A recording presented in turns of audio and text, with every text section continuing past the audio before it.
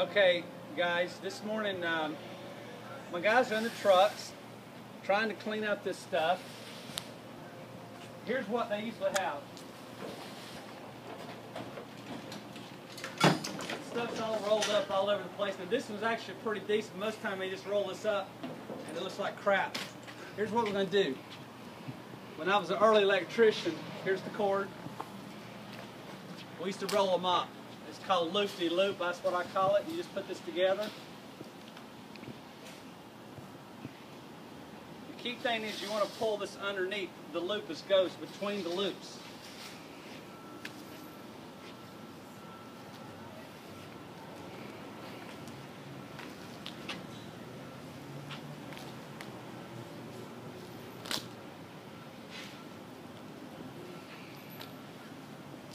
Roll. This is an extra long cord, of course, to show you, but it works. It doesn't matter if it's 100 feet long or 200 feet long or 50 feet long, it works perfectly.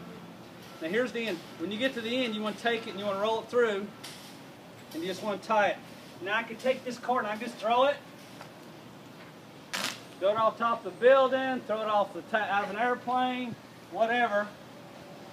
Take it. I'm just going to demonstrate one more time. Throw it over here. Okay. Now, when you get ready to run and roll it, you just pick it up, pull it. You're going to unlift this last loop.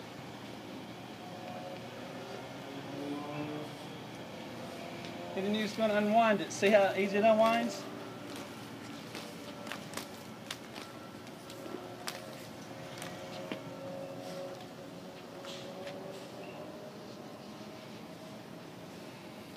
And you're ready.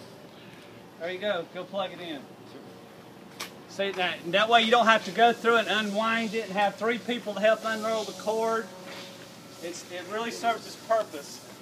So guys, if you want to save time, learn to roll up the cord. If you have any questions, just give us a call at Jones Air Conditioning, 239-596-5855.